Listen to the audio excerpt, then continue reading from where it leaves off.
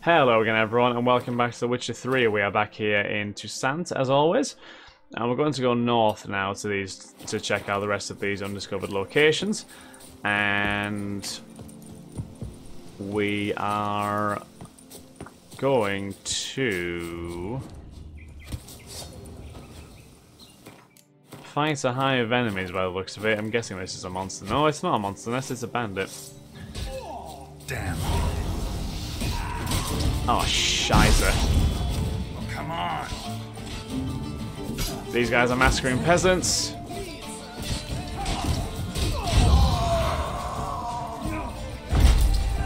We'll try and keep as many alive as we possibly can. I believe one of them was already killed off, but...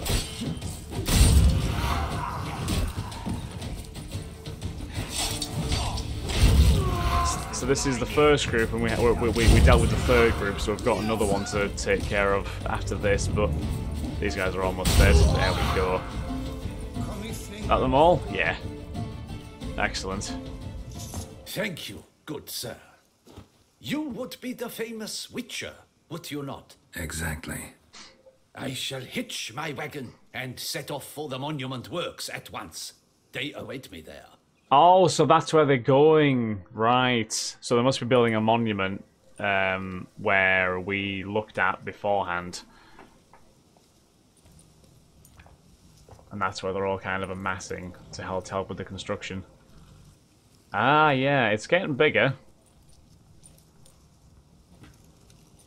So if we get the last, presumably what would be the last group there, then yeah, that will hopefully finish it off. And then everyone will be quite happy, hopefully.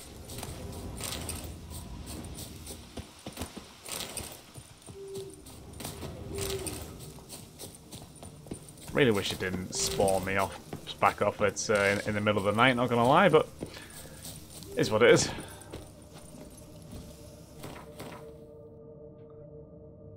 Alright, so we'll go to the north again. This might be where the last group is. It's gonna either be here or the last one to the northeast. We shall find out momentarily.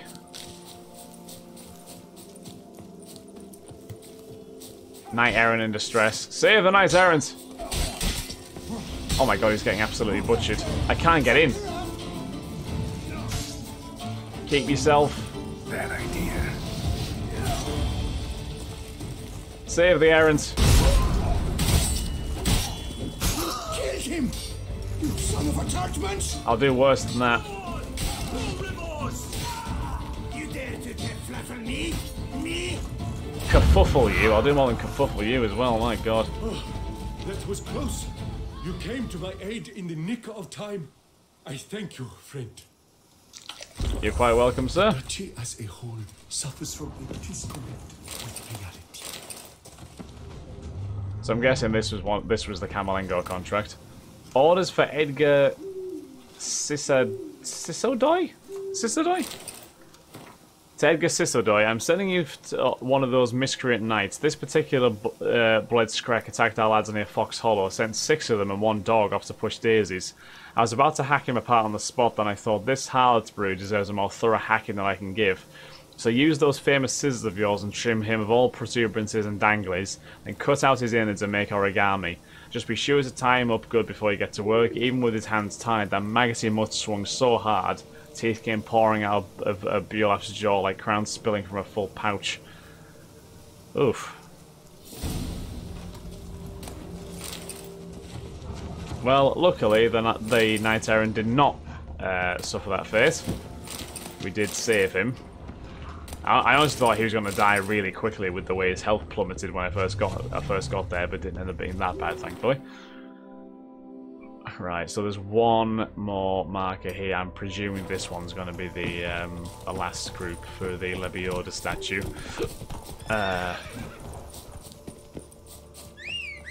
We're very much into like open field territory here as well. You can see quite a distance. There's not even any like trees or anything. It's just a long plain. Could use Triss with one of the portals. Reach the world's edge. How is this the world's edge? It connects this way, does it not? Oh. Go, go. Very well. I'll go back round this way. Terrible.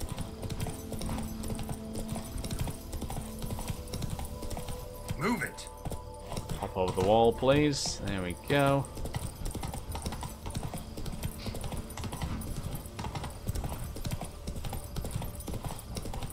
Alright, let's keep the pace up. So that's the Lebioda statue there being built, I believe. Run, Roach. Yeah, it is.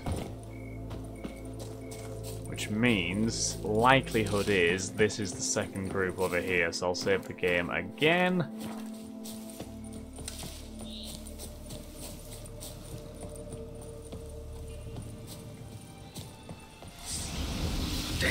Yep. The fifth group. Oh wow, there's a lot more than what I thought. Not good. Shit.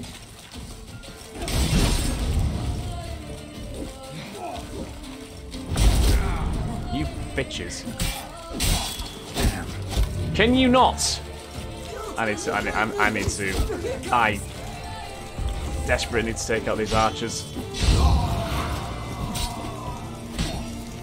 I take out the archers so I can just deal with the melee guys one by one.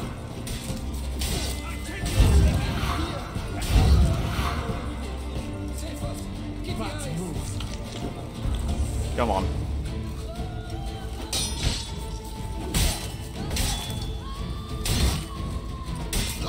There we go. Rescue the merchants. Yeah, let's get him out of there. But why even bother? What did they hope to steal? Hammers? A hunk of stone? I see. All right. High time I set off. That was the most generic piece of dialogue I think I've actually seen from this game so far.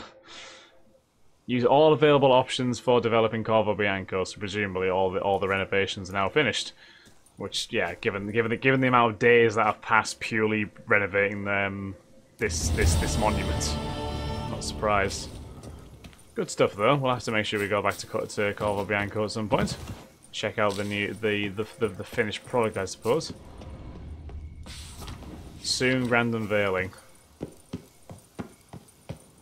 It's definitely going well so far. Definitely going well so far. Right, so now that this is all taken care of, I think we will actually go to the auction. And admire the view that we've got from this place as well, by the way. I can definitely see why this DLC was as highly regarded as it was. Because I mean, we've only really touched on what is evidently going to be a very, very intriguing plot line, and the new area you get to explore as part of the DLC is fantastic. It's beautiful as well. It's so different from not the continent, but the north. You know, like Redania and Valen, etc. Skellige as well, so it's a lot different from Skellige. So the Prophet Lebioda statue. During the reign of Duchess Caraberta, Toussaint was visited by a certain disciple of the Prophet Lebioda named Plegmund. His words and deed, which included miracles, were so persuasive, soon nearly the entire duchy had converted to the new faith. They crowned this outburst of religiosity with the construction of a temple dedicated to the Prophet. But that was not enough for Plegmund. He convinced the Duchess to build a statue of Lebioda, the likes of which the world had never seen. Well, soon that statue will be completed. We just need to find at least 2 more groups. Because I thought there was only going to be 3, but we found the 5th, so there's at least 2 more. There's at least I think it's the 2nd and the 4th we need to find.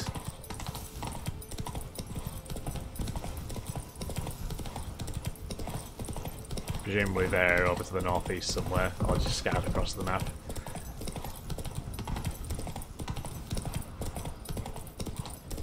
Right, nice shot of the moon in the distance there as well. Just over this bridge that we're coming up to should be where the auction's going to be. What is that? Is that different? Antoine Stragan, alias Starling. So that is probably the leader of another bandit gang. What are they called again? Hans? A Hans. Yeah, it was a Hans. It's probably going to be the leader of another Hans, so we'll have to find him and take him out at some point. For now, though, let's deal with this auction. Plagueman's Bridge. What's significant about Plagueman's Bridge? Built during the reign of Duchess Caraberta, this bridge was meant to facilitate traffic between vineyards on opposite banks of the Sonneriteux. It was named after a pilgrim quite popular in Tessin at the time, a certain disciple of the prophet Lebioda. He on this very spot performed one of his many miracles, traversing the river without getting his feet wet. Fair. Beware the White Terror. The White Terror? Great White Terror on the contract. Could be the same damn beast as in the notice, though. Interesting. What's this notice then?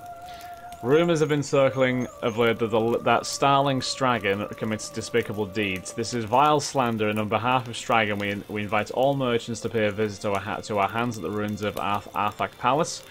We are sure we can reach an understanding. If Starling Stragan is interested in trade in a variety of branches, we await all prospective business partners. That seems suspicious.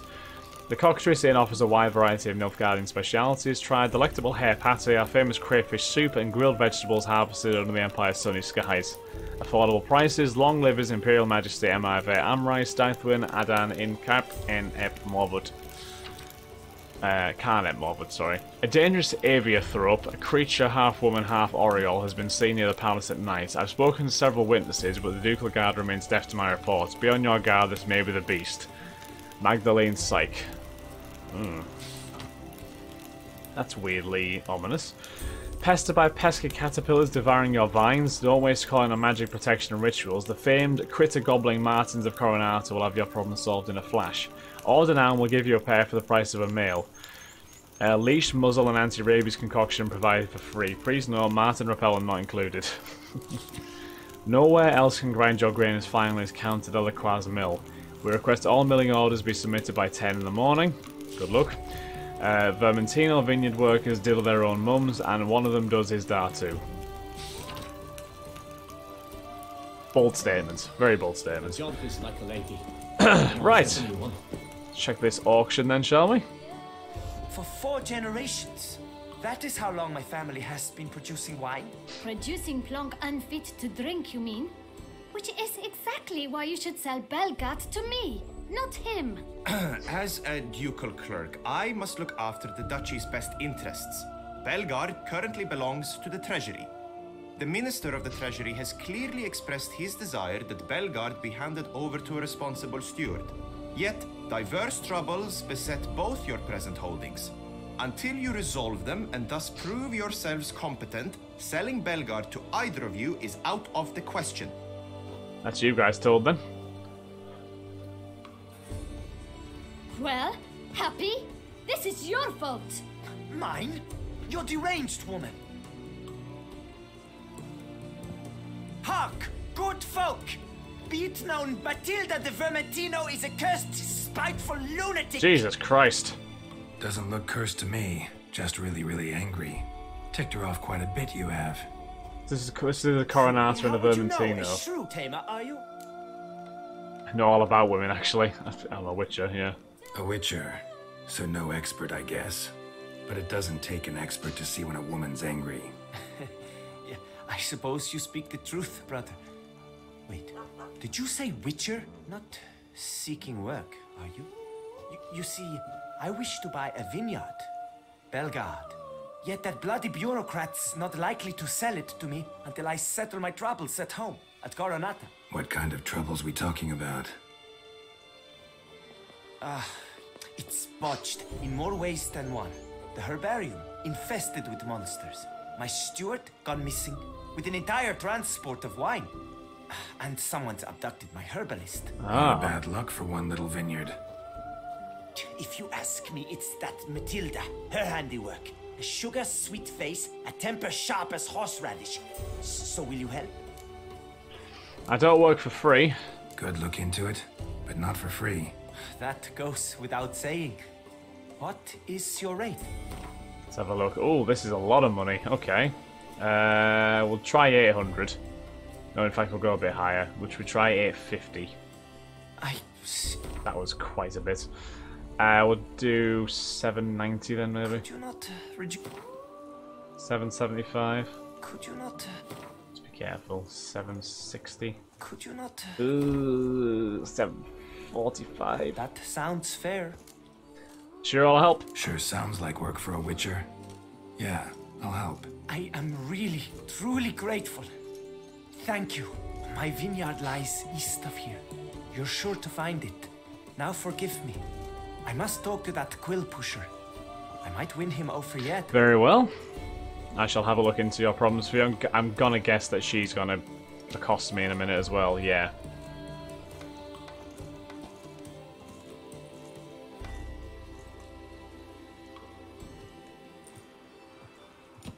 She probably wants me to do the same thing to her estate, presumably.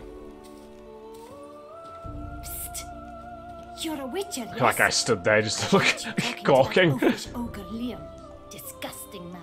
The worst sort. First, seduces with a dashing gaze, the fair face, then reveals a coal-black heart. But that's all besides the point.